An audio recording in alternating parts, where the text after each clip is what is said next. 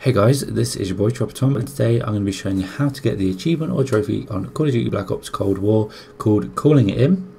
For this, what you need to do is get 50 kills with lethal score streaks in multiplayer. So obviously we're going to load up multiplayer, and we're going to go to the loadout. Like level 53, so you won't have all the score streaks that I have if you're just starting out, but just choose which ones you can. If you've got loads of them, then the ones I recommend choosing are Combat Bow, RCXD and the care package, because the care package gives you a chance of getting like chopper gunner and stuff without actually getting like 4,500 or 6,500 points. You can choose the sentry turret if you want to be guaranteed a lethal score streak, but the sentry turret is a bit crap because it's taken out so easy. It doesn't have the range that you'd expect. Yeah, the ones like armor, counter spy plane and spy plane, they don't count as lethal score streaks.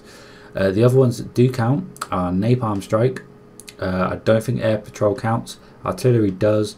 Cruise missile does, and that's quite an easy one to get kills with actually, but obviously it's just a lot of points. War machine, I believe that does. Attack helicopter, chopper gunner, VTOL escort, which would be quite sick to get, and the gunship. So they are the ones that count. And now for the game modes, I'm going to choose Nuketown 24/7 just because it's a bit of a mad map and it's pretty sick.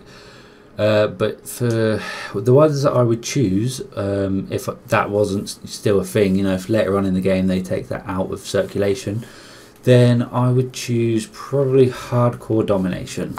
Or if you want to play Core, then just play Core Domination. But that's a good one for getting loads of points because you can just camp the objectives. You can also go on Fireteam Dirty Bomb, because the score streaks, it's a bit less likely of getting them because you have to go to a load of boxes where you get the uranium out of them, and sometimes they give you like the score streaks, and them kills do count, but yeah, it's obviously way less likely to get them and it's going to take you longer. But obviously there are Dirty Bomb achievements that you want to work towards, then you can do it in there as well. And to keep your progress of how many kills you've actually got, that you want to go to challenges, and then you want to go to multiplayer, and then you want career, and then you want boot camp, and then you want to go across to grizzled veteran, and then you want to go down to dialed in. Now you can see there it says I have 39 out of 50, and yeah, obviously I just need another 11. So I'm just going to go ahead, get into the games and just get some kills really. The class I'm going to be using is the Krig class. It's just the Krig assault rifle. I just prefer that gun. I think it's pretty sick. Use whatever gun you're comfortable with. And another thing as well is that the kills, the score that you need doesn't reset every time you die like in previous Call of Duties. So it just carries on over, and you can die like you get one kill, die, one kill, die, one kill, die. Your points will still stack up towards actually getting the score streaks in, and yeah, and then it's pretty easy to use the score streaks. The bow is just a bow; it's like a normal weapon. There's my class, by the way. The RCXD is just a remote control car that you use the left stick and right stick to drive around, and RT to detonate.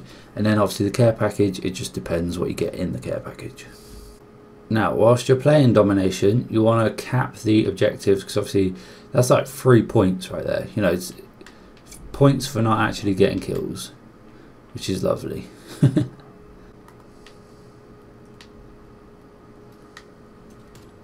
There you go. That's how you get a kill with a bow. And that actually gave me my RCXD as well. Nice.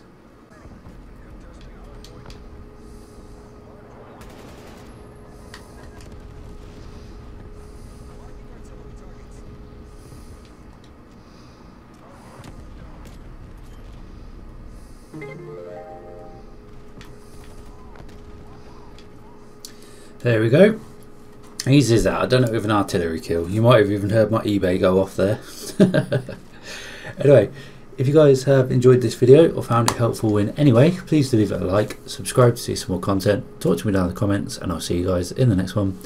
Goodbye.